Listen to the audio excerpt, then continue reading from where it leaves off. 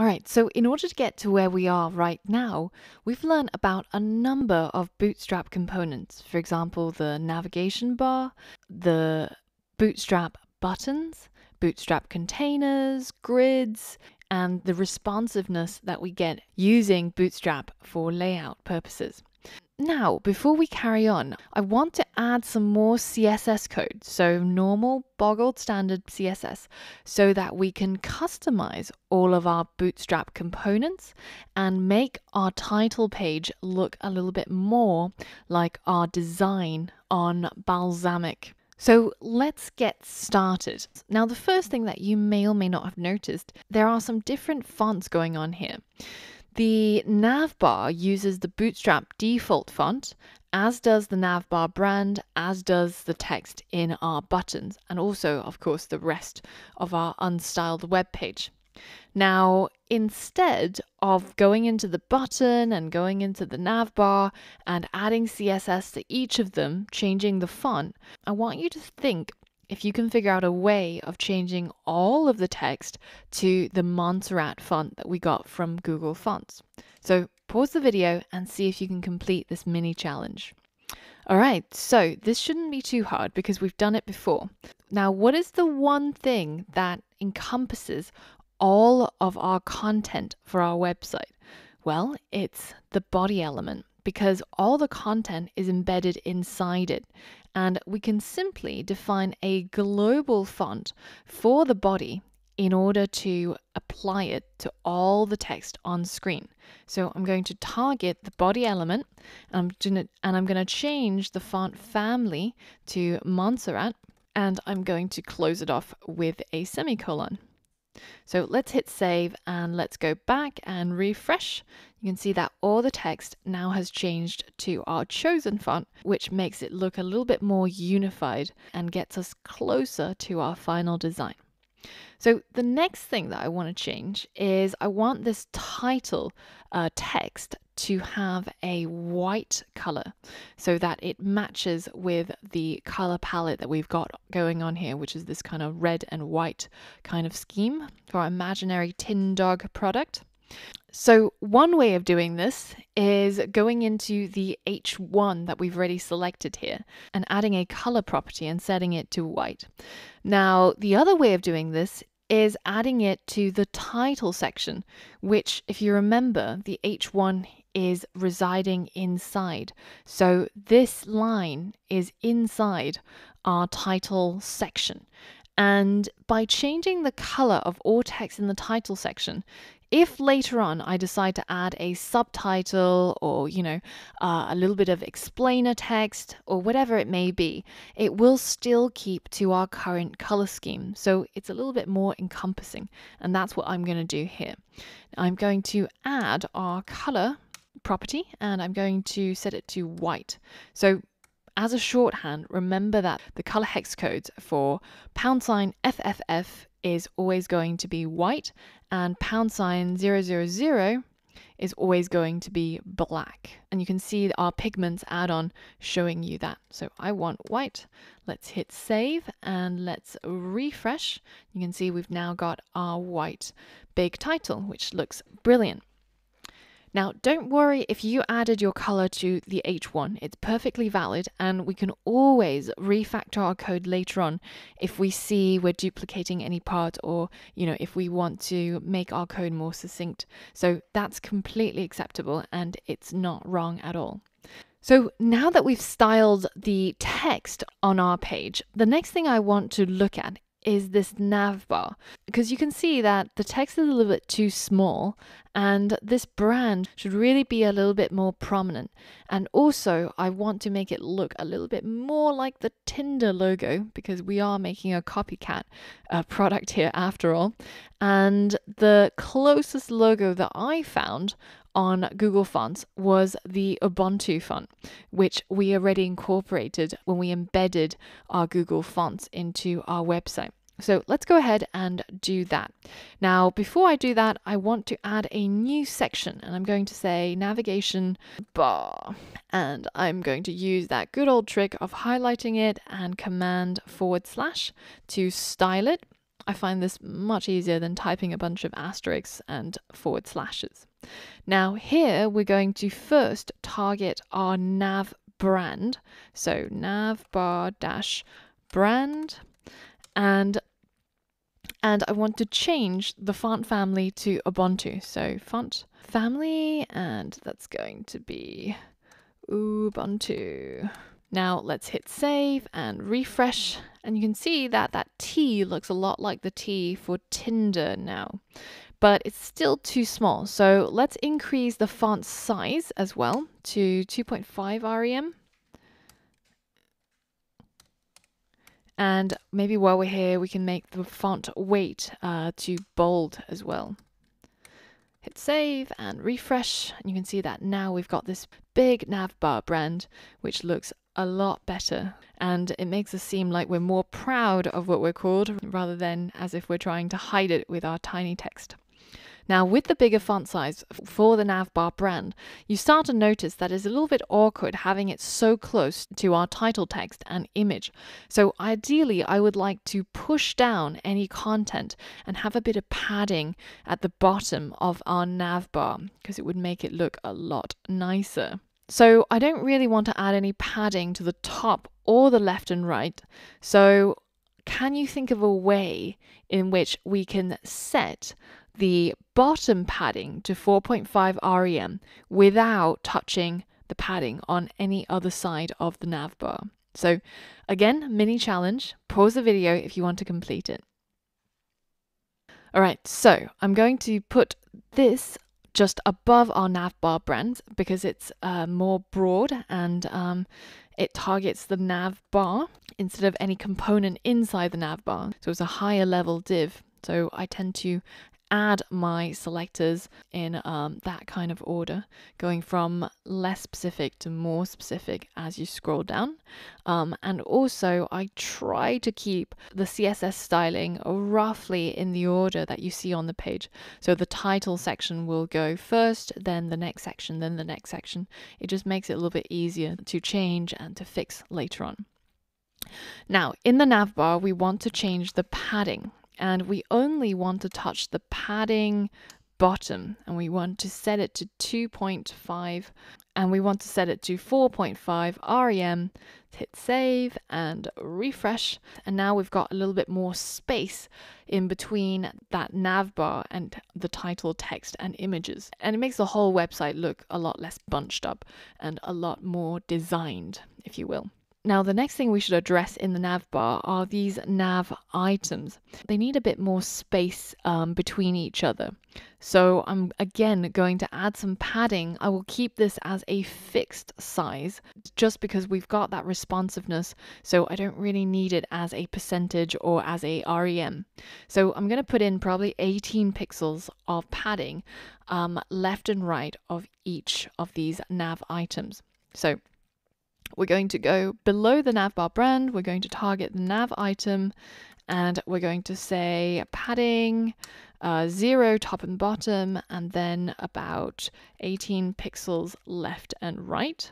Hit save, refresh, bit more spaced out, looks a lot nicer. We won't accidentally press on the wrong button, but they still need to be a little bit larger. So I'm going to dig even deeper inside the nav item. I'm going to target the actual nav link to style it.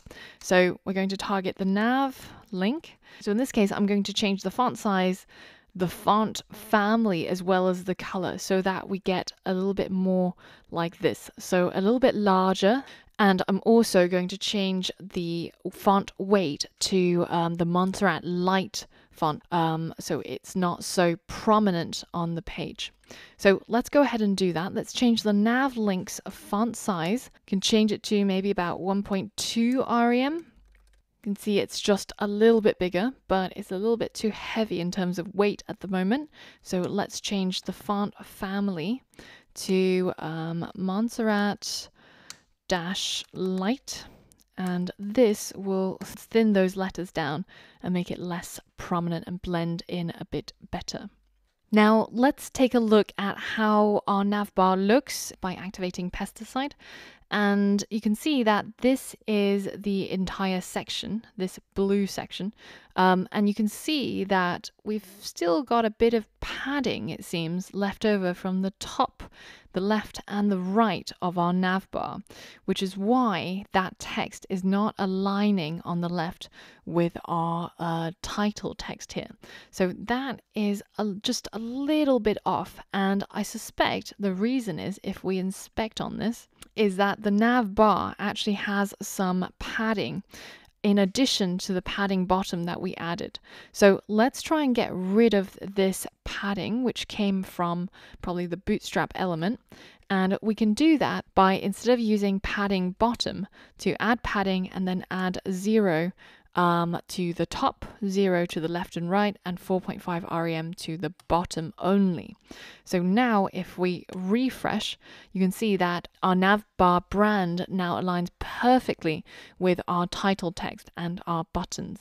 And when you're designing websites or apps or whatever it may be, try to minimize on the number of lines that you can align things to, because it will usually make your designs look more together. So now I'm pretty happy with my navbar. So the next thing I'm going to deal with are these buttons. They're far too close to this title text, and they need a little bit of a margin to push it away from that text. So let's go into our CSS and add another section. Let's call it buttons, maybe more specifically the download buttons. And let's comment that out so that we have our new section. Now, in order to target the button, I have a choice of either using the Bootstrap BTN class and customize the Bootstrap style, or I can add in my custom class. Now, in this situation, if you start getting lazy and using the existing classes from Bootstrap, you often find yourself in a situation later on when you want to use this button, but you don't want it to have the same amount of margin as you do in the title section. So usually it's much better to just add in a custom class, which is what I'm going to do right now. So I'm going to call this our download button, and I'm going to apply that class to our Google Play button as well. So let's hit save, and now we can target it over here. And our download button needs a margin that is, I've sort of been tweaking around with it, and the one that I find to work the best is about 5% on the top, 3% on the right, 5% on the left, and 0 on the bottom. So let's hit save and refresh, and you can see that that provides a large enough distance between the two buttons to make it take up roughly the amount of space that we've got for our title, and it makes our button aligned perfectly with the navbar brand as well as the title text. So that's what I quite liked when I was messing around with these numbers. But of course, feel free to play around with it yourself. So it's usually easiest if you just inspect on it and then just go into the box model and try changing some of these numbers and see what it ends up being for the design that you want. All right, so the very last thing I want to change is this image. That's all that we have left in our title section. And firstly, I want to make its width a little bit smaller, because at the moment it's kind of taking up as much width as it can. It's like full size right now. And I want it to be maybe 60% of its parent. So this is its parent, which is the containing div, which is our column large 6 on desktop, and column and 12 and a full width on iPad or mobile. But I want it to take up only maybe 60% of this width to make it a little bit narrower. So let's go and do that. So again, I'm going to add a new section. This is called title image.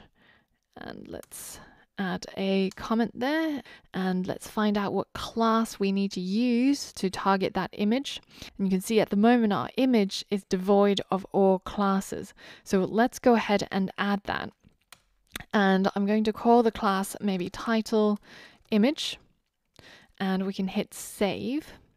Now here I can use that class called title image, and we can make its width only 60% of what it used to be. Hit save, refresh. You can see it's now a little bit smaller and less sort of assuming and less in your face, which makes a much better design, I think. Right, so the last and final thing that you might have been struggling to figure out is how do we get it to be rotated to the right? And this is the part where I said to you that you might need to search for it on Google. So as I've been saying, a lot of times getting good at development or programming is very often getting good at Google and knowing the right things to search for in order to get your answer.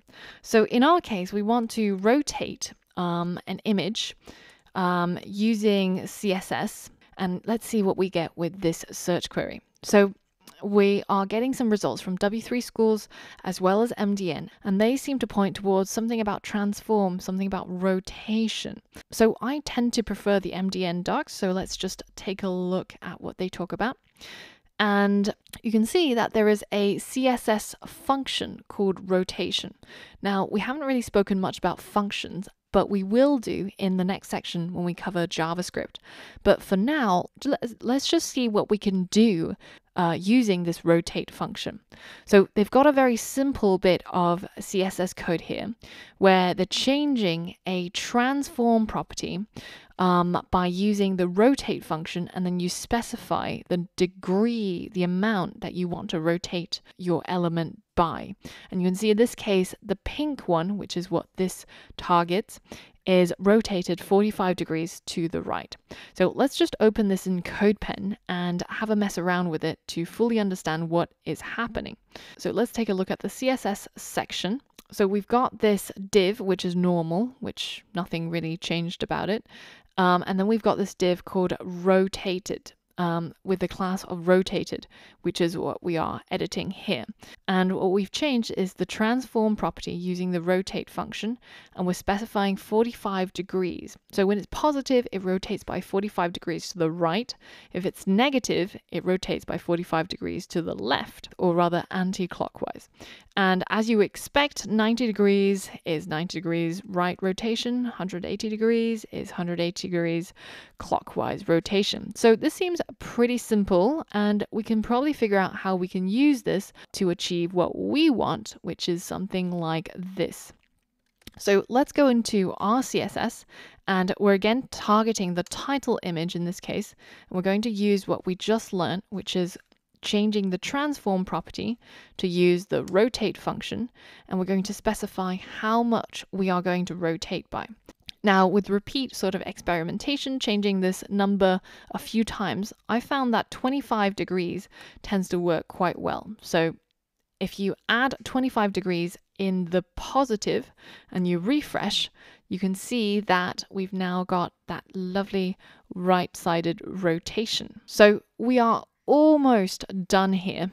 The last thing that I want to do is just do a final sort of sense check, looking at this layout and seeing if we're happy with how it looks. And the one last thing that's a little bit niggling for me is that this title is kind of competing with this navbar brand. And whenever you're designing websites, you want to think about what is the first thing that you want the user to look at. You want to establish some sort of visual hierarchy. And you can do that using size, or you can do that using weight. So font weight, or you can do that using highlighting or outlining, a whole bunch of things basically. And in this case, even though this one has a much higher font weight than the navbar brand, it's kind of competing with it because it's about the same size. So let's just increase the title text size just by a smidge, and I'll show you the difference. So let's go ahead and change that font size from 3 rem to maybe say 3.5 rem. And let me show you what happens when I refresh. You can see now on this website, it's pretty obvious that the biggest, boldest thing is this heading here. And it's pretty much guaranteed that if you get a user to load up this website, the first thing that their eyes will be drawn to is this biggest, boldest title. And that's exactly what we want. We want them to immediately know what our product is about. And then the second most important thing should be maybe the download button, which are highlighted and outlined for them to start taking action. And then maybe the third most important thing is for them to know what our company is and what other things they can explore over here. So now that we've more or less finished styling our title section of our page, in the next lesson, we're going to move further down and continue with the other sections. So for all of that and more, I'll see you on the next lesson.